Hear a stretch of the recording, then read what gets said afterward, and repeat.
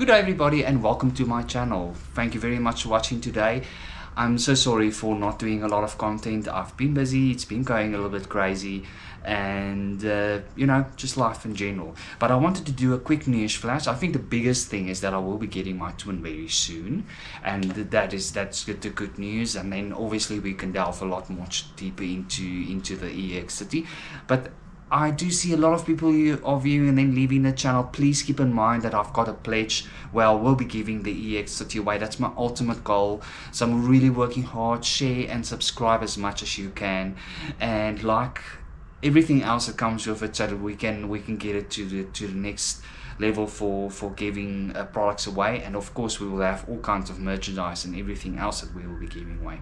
But I wanted to do a quick news flash on what's happening in the world of environment and the EX30 and just everything in general.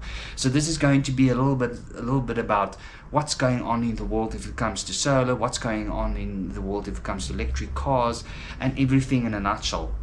First of all, I want to quickly do a update on the My 25. So unfortunately, I do think that Volvo needed to do a recall there. I think it's not fair. I mean, what are we looking at now? Every year we need to upgrade to a new car.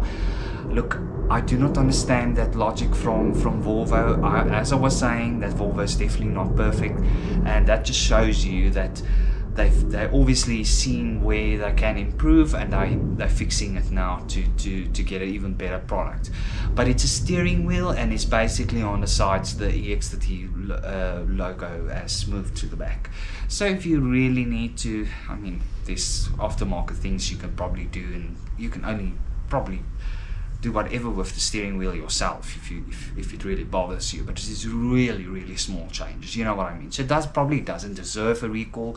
All I'm saying, people, is that I mean we cannot upgrade to a car a different EX30. It's not really a different EX30, but you know where I'm coming from.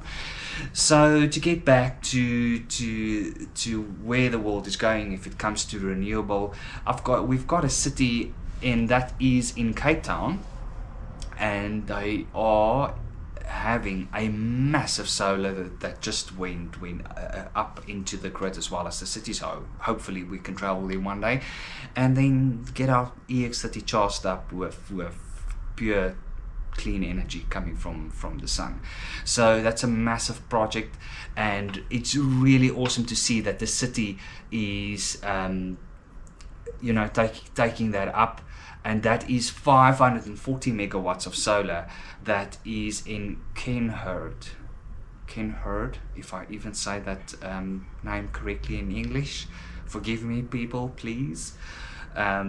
So that is absolutely awesome. Annually, that is 900 gigawatts of power that will be provided, and it's one of the world's largest solar projects in the world. So that's awesome. That's really awesome. And then and I will put the links down below that you guys can have a look.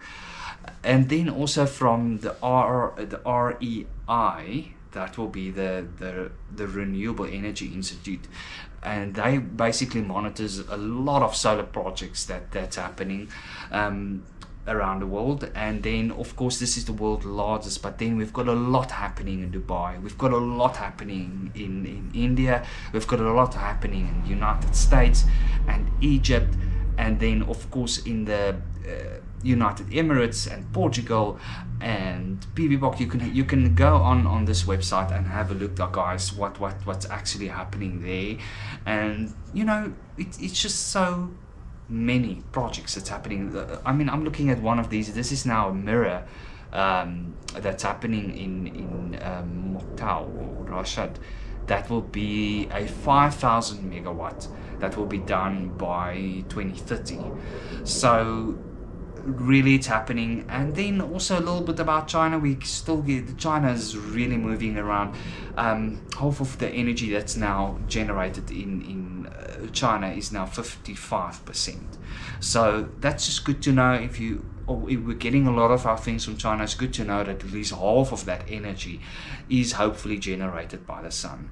And I mean, we work on what we can see online. I don't have necessarily links, but that's a very united that's general information for from the internet and for people all over the world. I mean, that's just great to know that we are moving into the more cleaner and getting our here I am in South Africa, sunny day today, and I was driving around. I was just doing a delivery quickly, and I was just realizing that we've got so many warehouses and we've got so many energy that's just getting wasted, that's getting cooked up in the sun, and we've got so many roofs that's out in the open. That, I mean, I still personally believe if we take all the industrial areas in Johannesburg, we should be able to actually power the whole of Johannesburg, no problem, because we will have batteries, and I'm talking about 24-hour power. I'm not talking about only during the day. And even in cloudy days where the battery packs, obviously with batteries included, that's where the batteries comes in. It's very important to have that. But people, I always wanted to do a quick news flash, and then also what I do see from the core and going back to the EX30 is that the EC4 that's now from the Citroen is looking at £32,000, and you can actually now, if not £33,000, with all the extras in there, and you can get a Plus from Volvo at the same price, and you can get a 200 kilowatt instead of 115. So it shows you that it's really a really affordable product, and it's not only affordable, quality is there and safety is there, of course.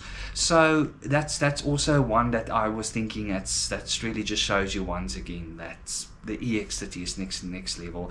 And go and look at my other videos that I've done about comparisons as well with the Mini and all of the other smaller cars, and you're probably getting more of a robust product compared to the other products that's much smaller, if you know what I mean. 4-door, rear wheel drive. I think it's very important that we put it out there that rear wheel drive is just so much better if it comes to driving in general, because you will have an overspin on the wheels, and doesn't matter what anyone says to you. Believe me, I've driven in a front wheel drive and there is an overspin, especially in our dusty roads in South Africa. There is definitely an overspin on the front wheels if you accelerate in electric cars, because obviously the energy is immediately there. And then yes, we've got so many complaints, don't we? With California having the rows standing at the charging stations, so we're getting a lot more anti-EVs out there. I still do not know why we do not charge at home from the California point of view. I still do not understand that, and I still do not understand these booking options. There's better home charging that you can do. There's so much you can do, especially in California with all of those rows and the adoption happening so quickly. But I personally do not think we have to stand in rows in California. So that's also one that I think was getting in there if it comes to the news flashes today, and I was thinking to mention that. And that is it for today, guys. So I'll be seeing you in my next video, and keep on looking at the content that's coming in. I'm sitting and waiting here for the EX30, guys. Literally, I'm really waiting to get you guys some more content, but I obviously would like to do that with the car. But I will see you in the next one, and thank you very much for watching.